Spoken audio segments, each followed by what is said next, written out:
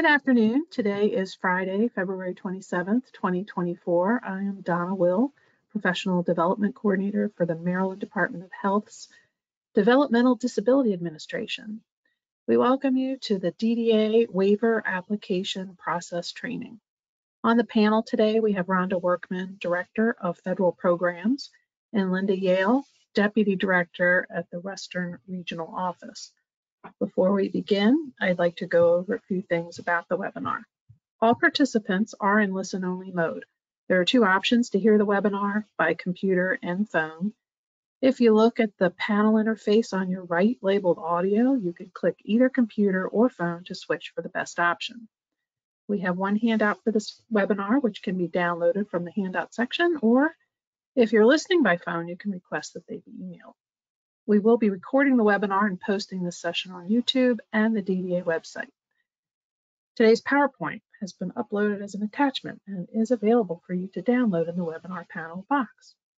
Questions can be typed in the question or chat box in the webinar panel, and we'll get to those towards the end of the presentation. So now I'd like to introduce Rhonda Workman, Director of Federal Programs. Good afternoon. Good afternoon, Donna. On behalf of the entire DDA team, we want to welcome you to today's training on the new concurrent waiver application processes. Donna, can you go to the next slide, please? Joining us today are various DDA partners, such as providers and others who are interested in learning about the waiver application process. Our presentation is specifically geared towards coordinators of community services. During our question and answer sessions, we will be addressing CCS questions only. For our other partners today, if you have any questions, please follow up with your regional office. Please do not note questions in the chat box so that we can support our CCSs in their training today. First, it is important to note that we are not changing the DDA waiver application packet components. Today, we will be sharing how the components need to be done concurrently. We collectively support approximately 19,000 individuals and their families in need of home and community-based services to ensure their health and welfare and support their goals. To further support our collective priority for individuals to be enrolled and access home and community-based services as soon as possible, the DDA operated Medicaid waiver application processes are aligning with other Maryland Department of Health home and community-based service program application processes. And the new DDA concurrent eligibility processes we are discussing today will support more timely waiver eligibility determinations. The new processes we are sharing today can begin today. We know your agencies may be updating internal processes and procedures and suggest that you connect with your supervisors and managers. However, please note the new process will be utilized for our upcoming transitioning youth and all other individuals placed on a waive as of March 1st and thereafter. The regional offices have already begun to add people to the TY waive and will have their work completed by or before March 1st. Before reviewing the agenda, I want to ask you for your focused attention to our training today. Please close emails and minimize distractions. Please jot questions down during the presentation. Some of them may be answered in a later slide. If you have questions we have not addressed during our presentation, then please note them in the chat box. For today's training, our agenda includes a brief review of the waiver eligibility requirements, clarifications on the differences between the Medicaid waiver application versus the DDA waiver application packet, as these terms differ. We're going to start with a high-level overview, think like a 50,000 level view of the current waiver application processes, and the new concurrent waiver application processes. We will also share 10 key concurrent eligibility processes. We will review the DDA waiver application packet and share important reminders for the various packet components. We will also review some scenarios, such as people in crisis or emergency situations, transitioning youth, and individuals leaving institutions. We will share some guidance related to the state review team and ABLE accounts. Our last slide includes some tools and resources, and we will end with questions and answers. Next slide, please. Let's first review waiver eligibility requirements. To be eligible for a Medicaid waiver program, the person must meet waiver-specific technical, medical, and financial eligibility criteria. Applicants must demonstrate through a screening process that they need the level of support that people receive in an institution. They must meet the waiver financial eligibility requirements, and they must have a person-centered plan that supports their health and welfare. As a reminder, the DDA determines technical and medical eligibility, and the Eligibility Determination Division, or EDD, determines financial eligibility. All of these steps can be completed at the same time. Next slide, please. Before we begin discussing the new concurrent eligibility process, it is important to distinguish between the Medicaid waiver application, shown on the left side of this slide, and the LTSS Maryland DDA waiver application packet. The Medicaid waiver application is the state application used for all applicants applying to a Maryland Home and Community-Based Service waiver program. Based on the person's current situation, a long or short long-term care waiver application form is completed. The DDA waiver application packet is the LTSS Maryland form that includes an overview section with the waiver application status, an enrollment checklist section that gets filled in when the level of care, the person-centered plan, the Medicaid waiver application, the freedom of choice, and the EDD release forms are completed or uploaded. It also includes a documentation section that includes the Medicaid waiver application, freedom of choice form, EDD release form, meeting minutes or sign-in sheets, and other supporting documents like bank statements, trust, and ABLE account information. And the LTSS Maryland waiver application packet also includes a workforce or workflow history section. The concurrent eligibility processes we are discussing today includes processes associated with both of these terms. Next slide, please. This is a high-level view of the current waiver application processes. This visual shows the DDA regional office staff processes beginning with placement of the person on the LTSS wave on day one. The CCS can also begin their work on day one when they receive the alert of the person being placed on the wave by reaching out to the person to set up a meeting and start creating the PCP and the DDA waiver application packet. EDD does not begin their work until later in the process. EDD cannot begin their work until the Medicaid waiver application is submitted. Our current process, including last year's TYs, had the Medicaid waiver application being created and uploaded into LTSS after the PCP process. This results in EDD receiving the Medicaid waiver application at day 30 or later in the process. For individuals who do not have a federal disability determination, the state review team process is also needed. This process also does not begin until after the Medicaid waiver application is submitted. Next slide, please. This slide is a high-level view of the new concurrent waiver application processes. Similar to the current process, the DDA regional office staff processes begin with the placement of the person on the LTSS waive on day 1.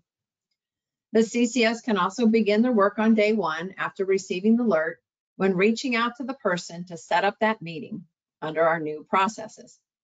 The CCS can begin to share the waiver application process, including sharing information about the financial supporting documentations that need to be collected by the person. The CCS will prioritize creating and submitting the Medicaid waiver application first.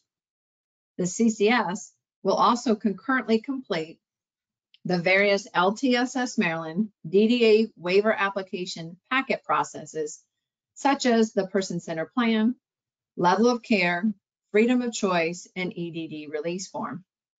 We will further review these and other actions in today's training. With the Medicaid waiver application, that long or short form, being prioritized and submitted as soon as possible, EDD can now begin their work on day 3. By submitting the Medicaid waiver application, again, the short or long form first, EDD can begin to review financial documents and systems to determine the level of assets, incomes, and medical expenses applicants have.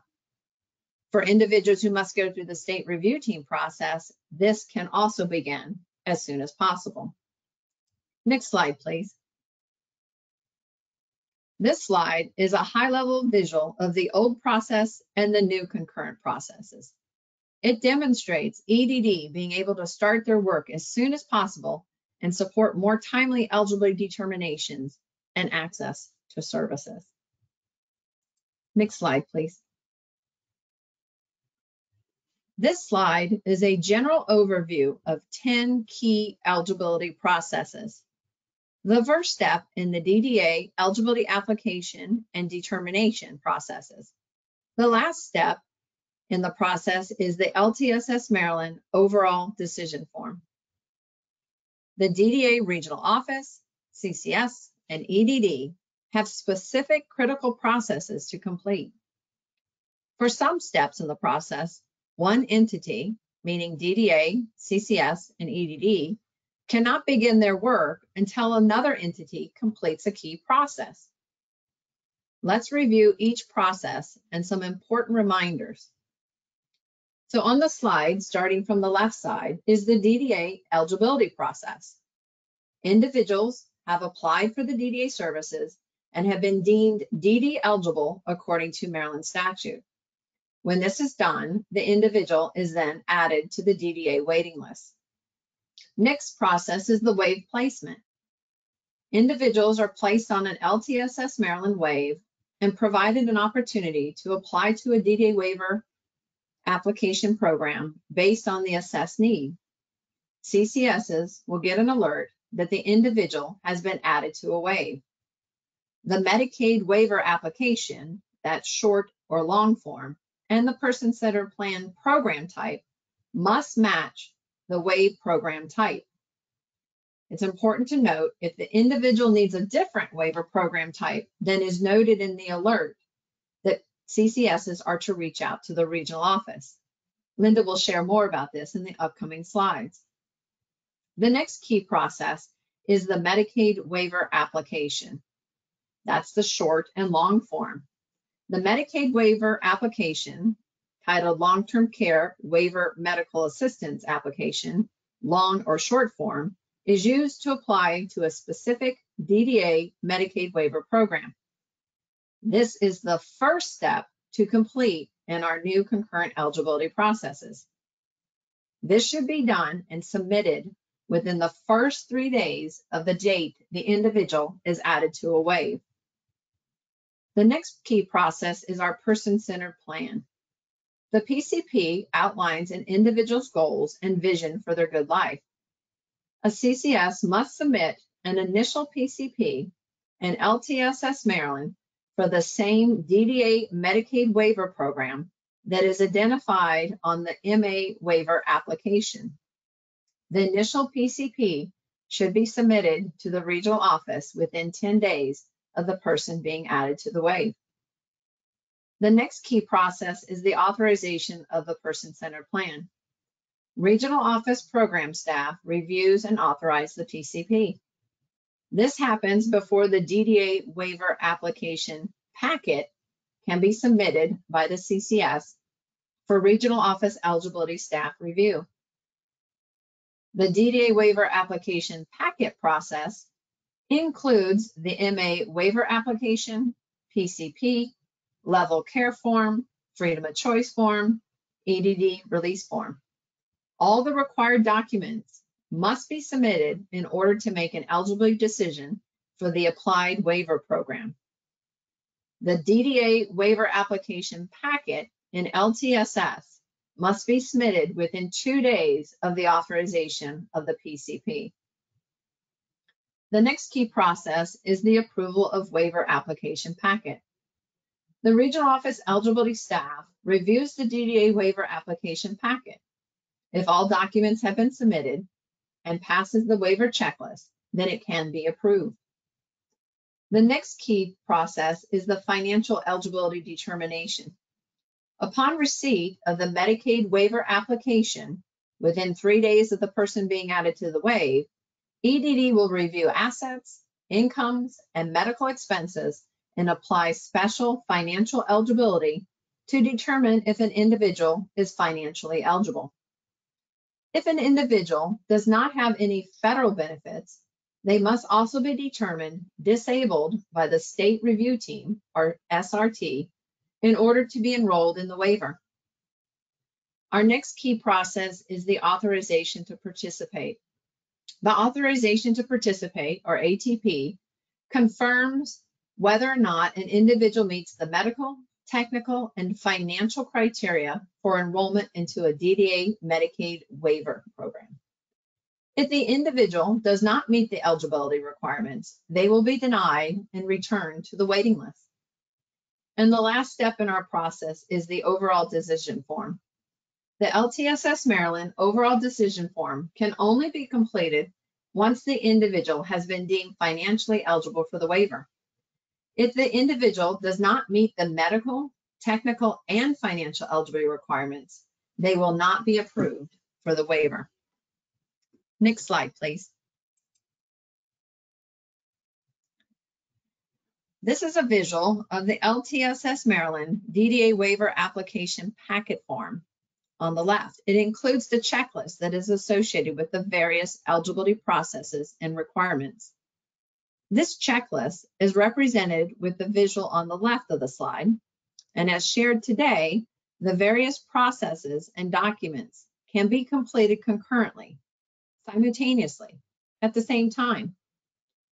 The visual on the right side of the slide represents the same components, but orders them differently to emphasize the importance of completing and submitting the Medicaid waiver application first so that EDD can begin their work. We will review each component on the next slides and share important reminders. Please remember that individuals and families may be in crisis, transitioning from the educational school system, or have been waiting for services for some time. As CCSs working with individuals and families, you are aware of their current goals and needs through your regular monitoring and follow-up activities and recent updates. Similar to expectations we would have if we had a family member in need of DDA services and supports, it is important for all of us collectively to work diligently to complete steps so that waiver eligibility determinations can be made and individuals can access services. Linda is now going to walk through each component of the DDA waiver application packet and some important reminders. Next slide, please.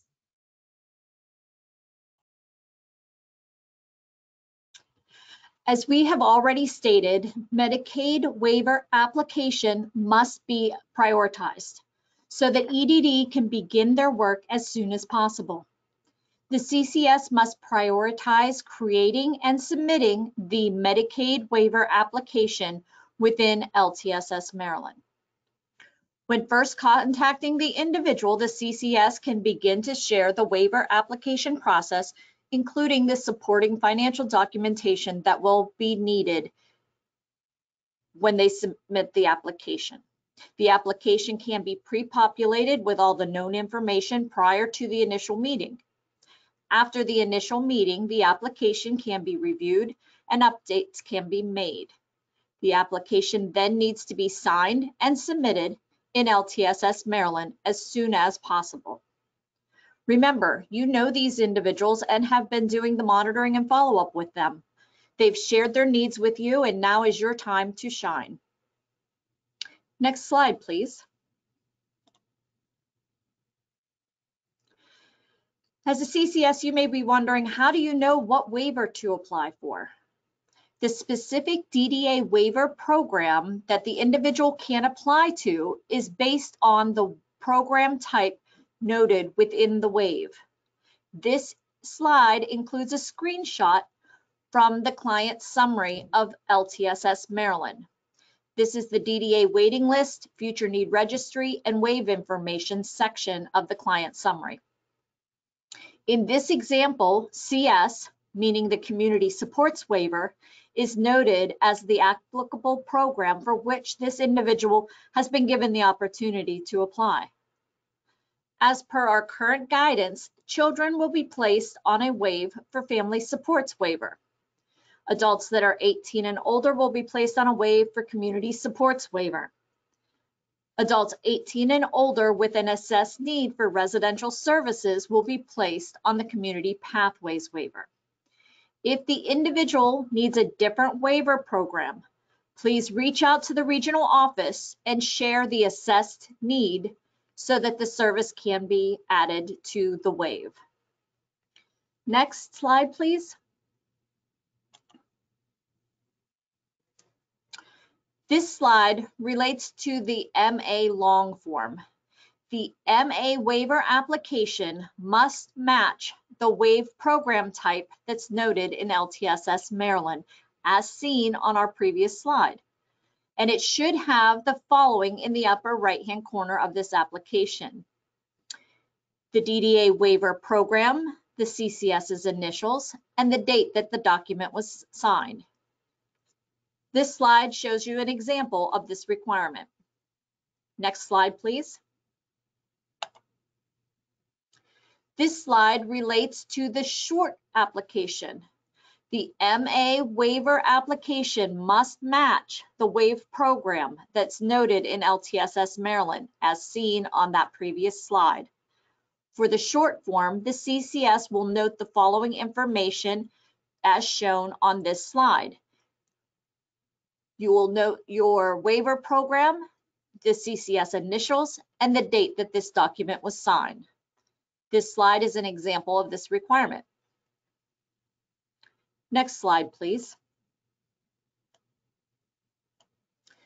The MA waiver application must be uploaded into LTSS Maryland in the documentation section of the DDA waiver application packet. Uploading this document allows EDD to start their financial eligibility determination process.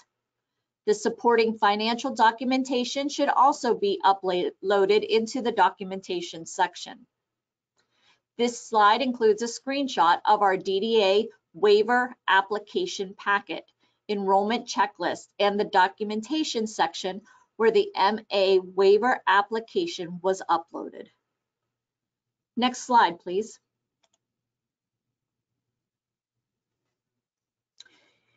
If the individual does not have all of their supporting financial documents, the CCS must submit the MA waiver application with the documents that are available. It is important to not wait until all of the documentation is gathered so the EDD can begin their process as soon as possible. Documents provided after the DDA waiver application packet has been submitted to the regional office shall be uploaded into the client attachments section under financial document dropdown. This slide includes a screenshot of the client attachments under the new documents, where you can see new document form, and the documents we're talking about are part of the MA waiver application. So the CCS will select the financial documents in the dropdown and upload the applicable documents. Next slide, please.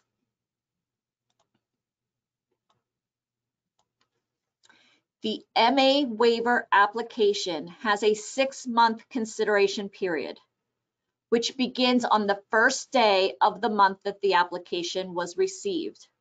For example, an application that is signed on February 21st, 2024, the consideration period for this application would be from February 1st through July 31st. July 31st would be the end of that 6-month consideration period for a February 21st application. If any supporting documentation is missing, EDD will send a request for information letter with the date the information must be returned to EDD. Applicants who do not comply within the designated timeframes will get a denial letter. If the documentation is submitted before the end of the 6-month consideration period, the individual can still be enrolled. If the documentation is not submitted before the end of the 6-month period, you have to start all over again with a new waiver application packet. Next slide, please. Again, applicants who do not comply with the designated timeframes will get a denial letter. If all of the missing documentation is submitted before the end of that 6-month consideration period, the individual can still be enrolled. If you do not submit the missing information before the end of that 6-month period, a new waiver application will have to be completed, and the application process will start all over again. Next slide, please. The person-centered plan is also a component of the required DDA waiver application packet.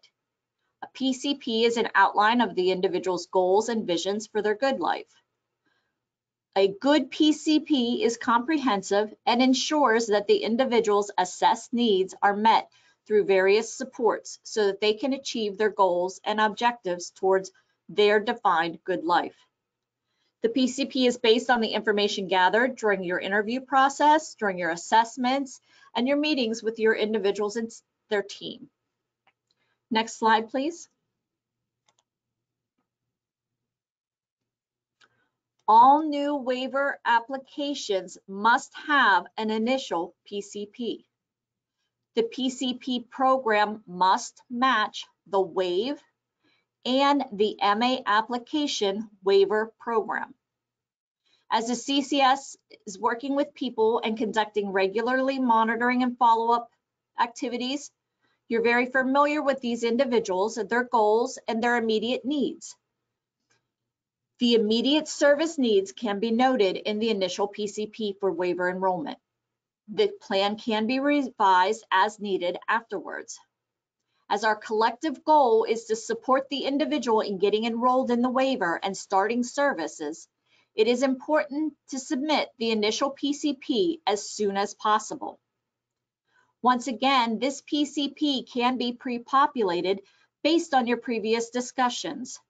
You know these individuals, you've submitted their request for a crisis, or you've submitted the monitoring and follow-up forms, so you know what these individuals need.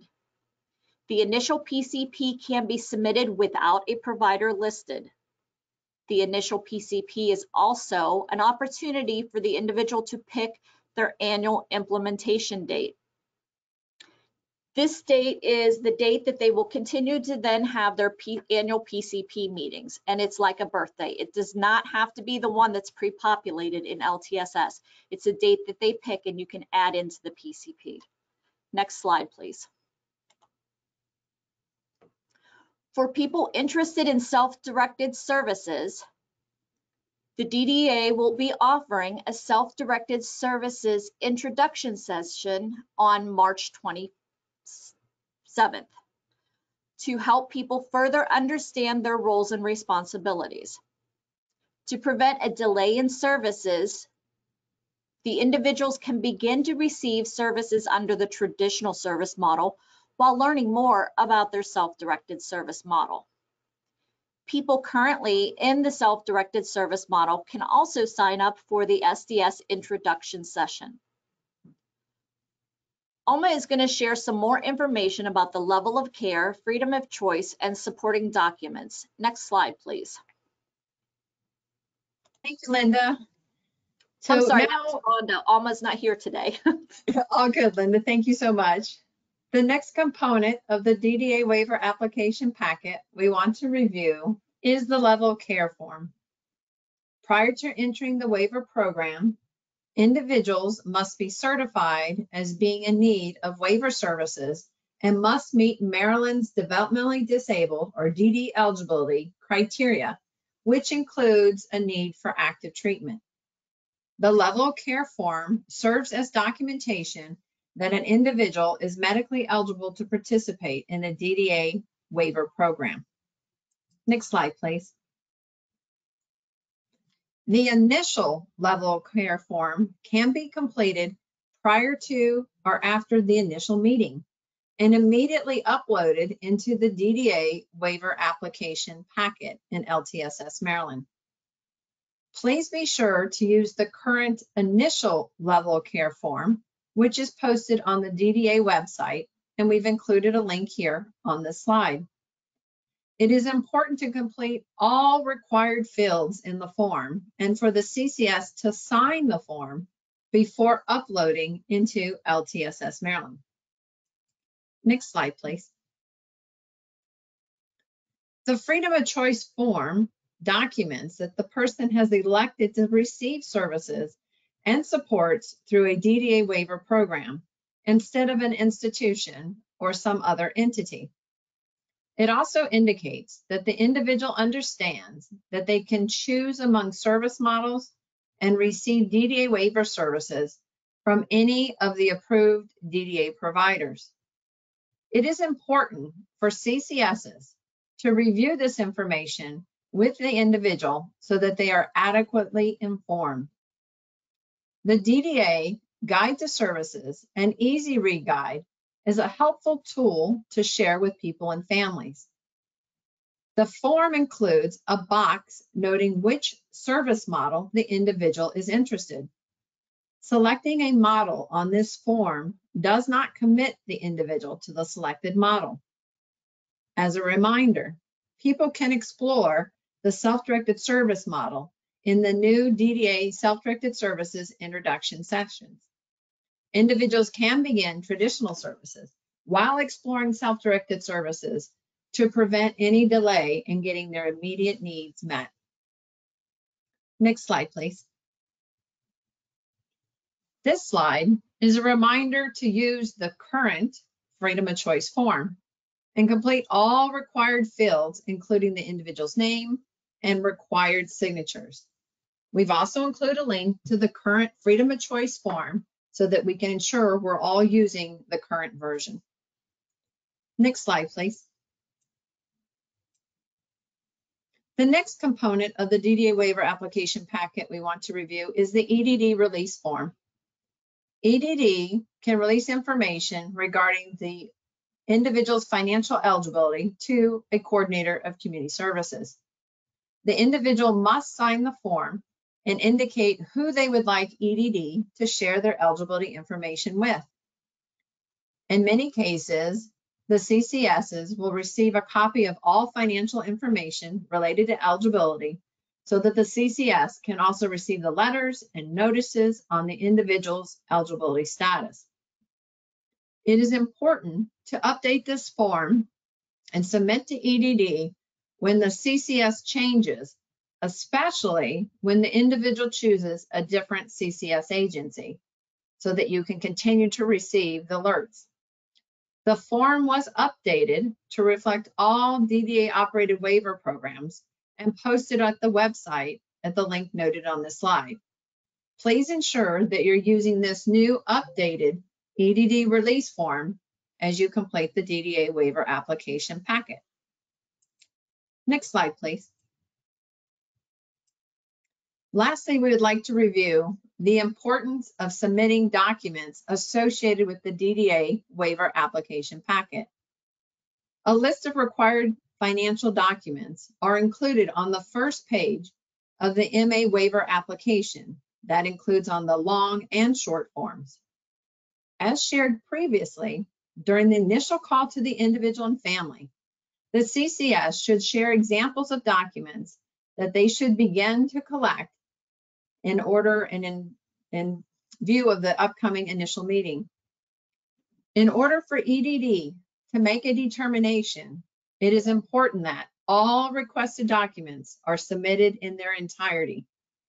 For example, if a bank statement is requested and it is 10 pages long, the applicant is required to submit all 10 pages of the document. This includes when the last page is blank. It still needs to be submitted, and all information in the document must be viewable and readable. Therefore, no sections or information should be marked, redacted, or blackened out. Next slide, please. If any supporting documentation is missing, as Linda has shared, EDD will send a request for information letter with a date the information must be returned to EDD. Requested documents should be submitted to EDD as soon as possible and uploaded into LTSS Maryland client attachments under the financial documents drop-down option. Reminder that individuals who fail to submit the required documents will be denied enrollment. They have up until that 6-month consideration period to provide those documents before an entire new application must be submitted and the process begin again. Next slide, please. This is a screenshot of the various supporting documents associated with applying for a Medicaid waiver program. This is the long form. We've also included the links to the long and short forms so you can click on and review. Linda is now going to walk us through some scenarios. Next slide, please. Okay, we're now going to talk about some different scenarios that you may run into. The new concurrent eligibility process will be used for all DDA applications to support timely waiver eligibility determinations. This includes, but is not limited to, RTYs, individuals in emergency and crisis situations, individuals in an institution. Our current eligibility process can be used starting today. The new process must be utilized for all of our upcoming TYs and all people that are placed on the waive as of March 1st and thereafter. TYs will be added to the TY waive on or before March 1st. Next slide, please. So let's talk about our TYs, as they're our largest group that we support with the waiver application process each year. As per our discussion today, the MA waiver application is good for a 6-month period from the date that it is signed. This means that we can have the TYs sign their application prior to the May 15th date. As TY funding becomes available on July 1st of each year, the PCP effective date should be no earlier than July 1st. If people plan to start services after July 1st of their TY year, then the date should be noted. For example, some people take the summer off and start services in September. If you have some questions related to how long the waiver application is good for and what date that it should be signed, please reach out to your regional office and they can assist you with that. Next slide, please. This slide relates to individuals in crisis and emergency situations. Their health and safety are in jeopardy. We don't have any time to delay to get these services in place. Ask yourself, what support and timeline would you want if you or your family member was in a crisis situation? Individuals in these situations should be fast-tracked and processed as soon as possible. You know these individuals and you know what situation they are in. You're the one that's reported it to DDA. So you need to immediately contact the individual whenever you get the waive alert, assist them with completing the waiver application packet as soon as possible, pre-populate everything you can, and the packet should be submitted within 3 days. Please reach out to the regional office for any assistance needed with the process of identifying providers or any barriers that you may be experiencing. Next slide, please. Individuals transitioning from an institution, a nursing home facility, Holly Center, Potomac Center, and behavioral health hospitals must have a MA waiver application.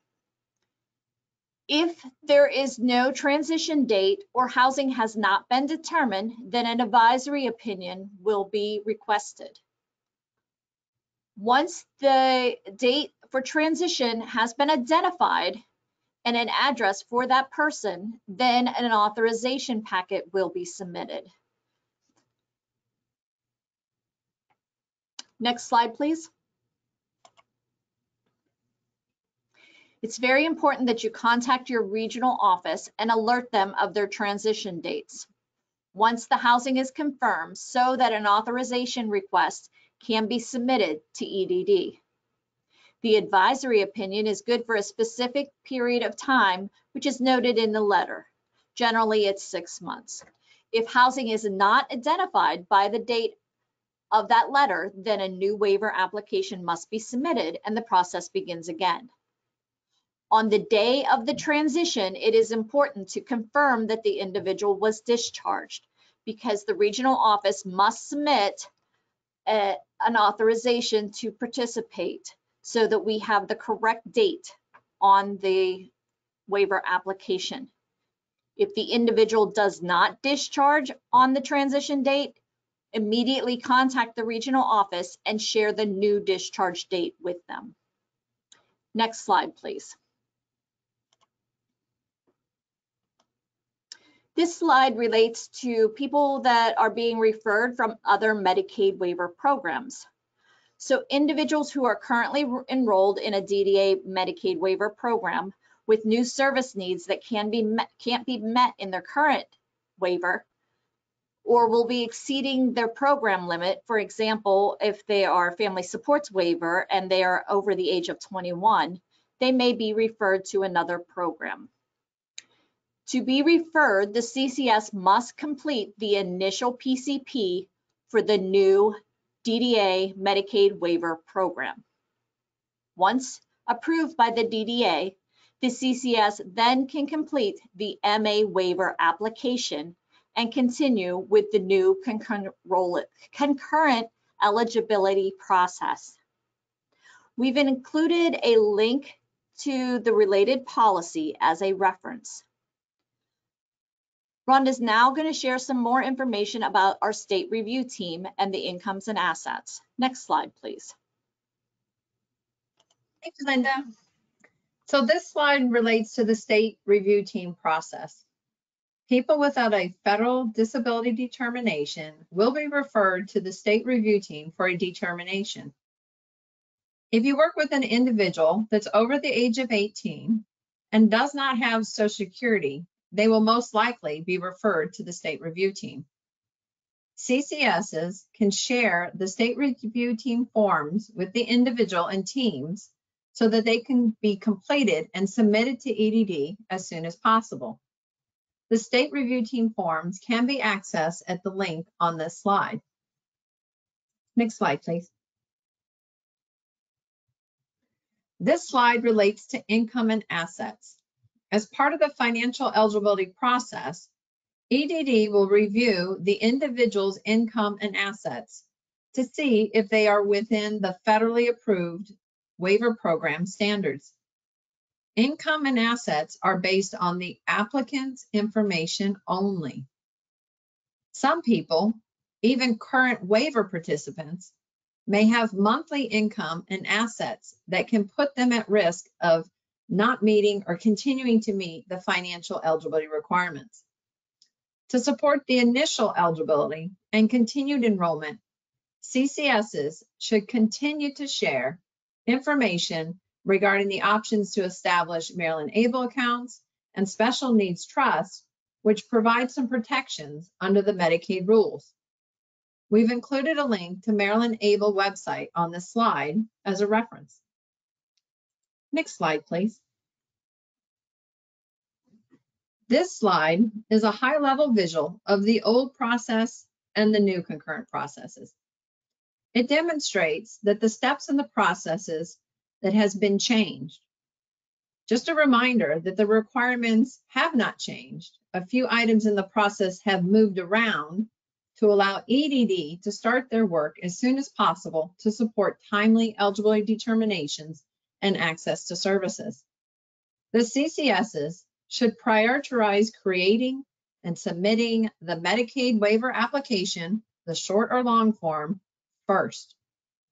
The CCS should concurrently complete the various LTSS Maryland DDA waiver application packet processes, such as the PCP, level of care, freedom of choice, and EDD release form. So on this slide, the white tiles demonstrate the processes that were reordered. And you can see them from the old system or the old process to the new. Next slide, please. This slide highlights the documents that are in the DDA waiver application packet.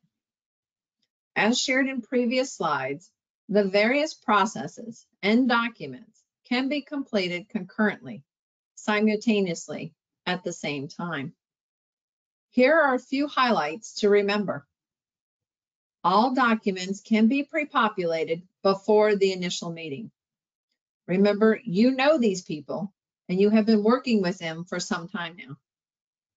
The Medicaid waiver application, that short or long form, should be submitted within 3 days from the date of waive placement, when you get that alert.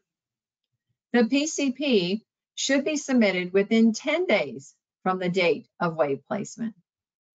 And use updated level of care, freedom of choice, and EDD release forms in LTSS. Be sure to sign where you are supposed to sign. Please feel free to print out this slide and other slides as desk reference tools to help you with the concurrent eligibility process. Next slide, please. So before wrapping up, we wanted to touch base on redeterminations and offer some reminders. CCSs should be on the lookout for redetermination letters. The letters will note where to submit the application and supporting documents. Some people need to submit to EDD, and others need to submit it directly to the local Department of Social Services. Upload documents into the client attachment section. For redetermination applications, upload under the drop-down of MA application in the client attachments. For supporting documents, when you're uploading into client attachments, upload under financial documents as the drop-down option. Similar to MA waiver applications, in order for EDD or the local DSS to make a determination, it is important that all requested documents are submitted in their entirety. Please note that if people are supposed to be responding to the local DSS, uploading information into LTSS will not be received by the local Department of Social Services.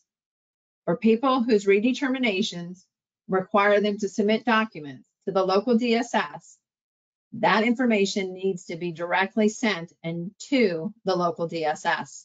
In addition, upload them into client attachments. Next slide, please. Individuals are sent 4 letters before they're disenrolled. If an individual does not meet the timeline or requirements, please advise them of their right to appeal the disenrollment. If appealed timely, within 10 days of notice, their services can continue until the appeal decision has been given. Note the individual has up to 120 days to submit the documents to be reinstated without having to fully reapply and go through the waiver application process again. Next slide, please. This slide includes links to helpful tools and resources that you can use. It includes the MA waiver application, both the long and short form, in addition to the redetermination form. We've also included previous guidance related to the various waiver programs for financial eligibility, our guide to services, and the new EDD release form that has been updated. Next slide, please. This slide includes our regional office contacts related to eligibility and waiver. Please feel free to reach out to them for any questions and technical assistance. Next slide, please. So now we're going to go through some of the questions and answers that we received in the chat. And so beginning at the first question we received, will EDD get an alert once the application is uploaded? So yes, absolutely, EDD will get an alert when the MA waiver application, both the short and long forms, are uploaded into LTSS Maryland. Please note, as we've talked today, they will also receive an alert when financial documents are uploaded into the LTSS Maryland client attachment section under that drop-down option for financial documents. It is important to upload the documents upon receipt so EDD can review them. Remember, as Linda said, do not hold the waiver application waiting for supporting documents. Upload information as you receive them so that EDD can get the alerts and start to work through. The next question was related to slide 35 and the state review team information. The person notes that the information does not seem to be appearing as it links to the CCS page. Please note that the link to the state review team information is on the CCS main page. If you scroll down, you will see the state review team at a glance title and document, and the forms are also noted right below it. Question related to how often after a Medicaid waiver application is submitted should the CCS be following up with EDD caseworker for a status? Great question. EDD has 45 days to make their determination. So from that perspective, I would wait that time frame. We'll also be able to see information and processing flowing as the regional offices will be tracking and monitoring. Next question is, so does this mean that with financial approval now coming before ATP individuals will no longer be able to receive services from a provider on the initial PCP while waiting for the financial decisions? That is correct. No individual should be starting services without waiver enrollment. That includes as of today and previously. So no people should start services without full waiver enrollment. Next question. How will EDD be notified when the MA application is uploaded to LTSS prior to the full packet being submitted? So again, once you upload the MA application into LTSS, even though the full LTSS Maryland DDA waiver application packet has been submitted, ED will get an alert. So please, once you receive the MA waiver application, the short or long form, upload that into the packet section under that checklist, and they'll get the alert immediately.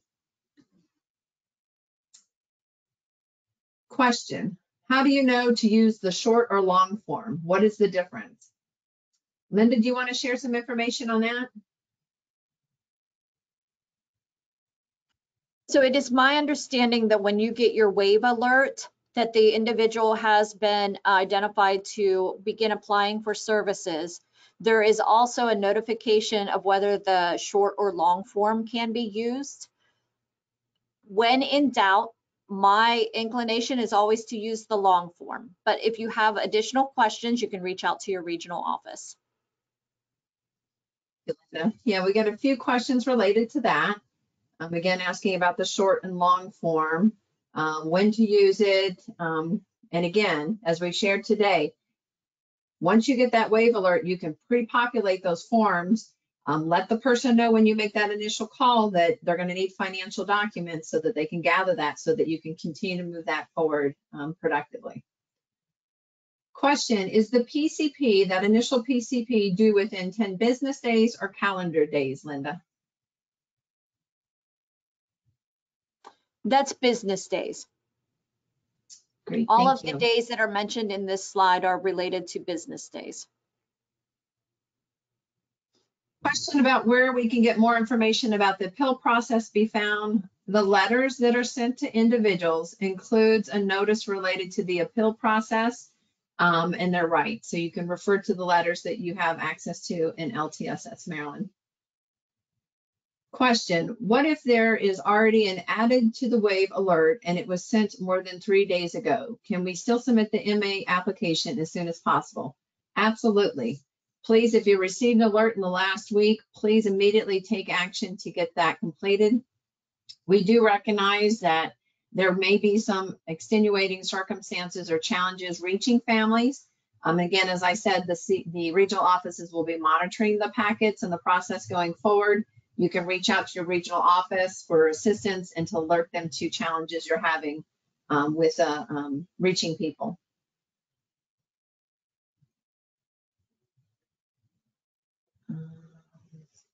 Someone wants to know, who do we contact if the Medicaid waiver application is beyond 3 days?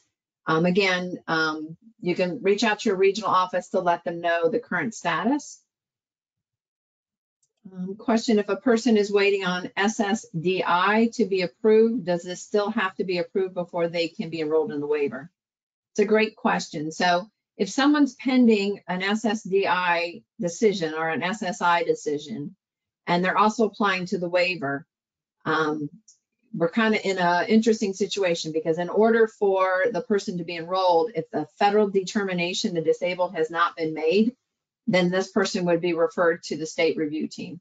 So what we want you to do, again, get the documents completed, get them uploaded into LTSS, get them submitted as soon as possible. And then based on that, we'll be able to, as a department, make a decision on next steps and what needs to be completed. Question about a person, a TY maybe, who may not have been added to a waive by March 1st. Who do we contact? Reach out to your regional office if by March 1st you have a transitioning youth that was not added to a waive. Question, when is an EDD case manager assigned? How do I know the application was received? Once you upload it into LTSS Maryland under the MA waiver application in the waiver application packet, EDD will get the alert. Again, we will be monitoring this as it's a change in our sequence of things and meeting with our EDD partners related to that. Question, will individuals be automatically enrolled into the waiver or does the CCS need to follow up? Individuals are not automatically enrolled into the waiver in the sense that just by submitting the application, determinations have to be made related to whether they meet the technical, medical, and financial eligibility that we reviewed on some of the initial slides. Once that determination is made, then they will be enrolled into the waiver. Question, do we have to wait until the individual is added to the waive before starting the waiver process? Linda, do you want to share your thoughts related to that?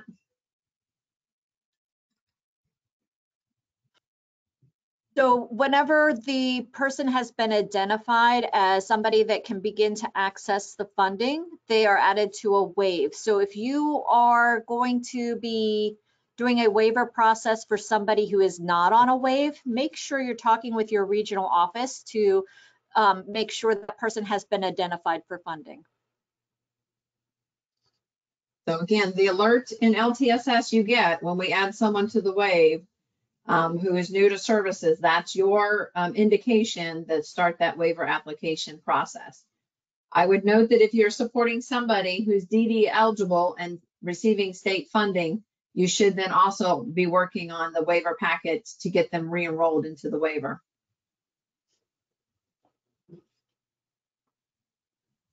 Question, will LTSS be updated to allow CCS to create an initial PCP without an individual being added to a waive yet?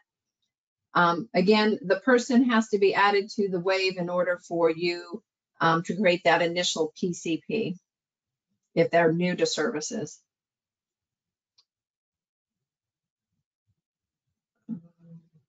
The state review team forms, we added the link to that. It's on the CCS page that includes the other waiver documents. We do not have any TY traditional providers in Cecil County. Do all TYs need to start with traditional before starting with self-direction? Again, you need to use the person-centered planning process related to exploring options and opportunities to meet people's needs. If you have challenges identifying providers, please reach out to your regional office that can provide some assistance. Let's see. Question, do state-only funded individuals need to be reevaluated for the waiver? What is that process? Absolutely, we want all individuals that are DDA eligible, that are receiving state funding to be evaluated for the waiver so that we can ensure that their needs are being met. They can access medical assistance, include pharmacy, physician specialists, and also we can maximize our state dollars. Remember, collectively, we get a 50% match on services that are provided under the waiver. Question, if an individual has been disenrolled from the waiver, will we repeat the same procedures? Again, I would state to review the slides. Remember, if they're in the 120-day consideration period, if someone was disenrolled recently because of a redetermination, if they provide the supporting documents, they could be reinstated without having to complete the whole waiver application process. If they're outside that consideration period, then yes, you would repeat the same procedures. For people who currently are in a DD waiver, but we feel they should be referred to a different waiver, do we need to verify this with the regional office? Yes, reach out to the regional office. They can provide support for you. Again, as we shared on the slide, the family supports waiver will be geared for youth and children. Our community supports will be for people considered 18 and older, and community pathways would be for 18 and older and in need of residential services.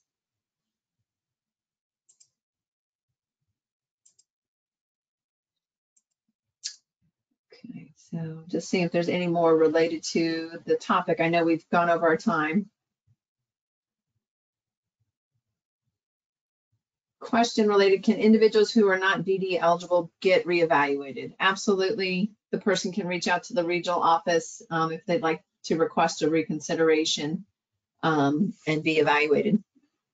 So in closing today, we really appreciate your time and attention and your questions related to the DDA waiver application process. As a reminder, it is so important and critical that you're paying attention and immediately taking action when you get an alert that someone is added to a waive. This provides them the opportunity to apply to a DDA waiver DDA waiver program, and the specific program they can apply to, as Linda shared and noted in the slide, is noted on their waive status in LTSS Maryland. Upon getting that alert, please immediately reach out to the individual and the families. Let them know what financial documents to get together.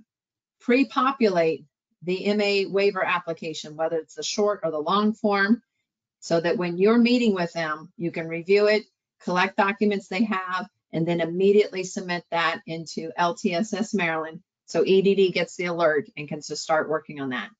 You can again pre-populate the person-centered plan. That initial plan should be completed and submitted within 10 days of the wave placement.